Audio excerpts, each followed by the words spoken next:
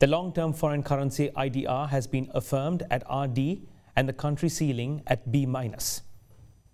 Meanwhile, the rating agency said that the country's short-term local currency IDR has been downgraded to RD from C. This is following the exchange of treasury bills held by the central bank.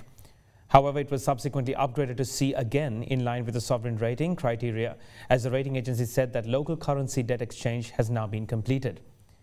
The agency further said that the local currency issuer default ratings would be downgraded if further restrictions or a default on local currency debt becomes probable due to an unsustainable debt burden or inability to raise revenue.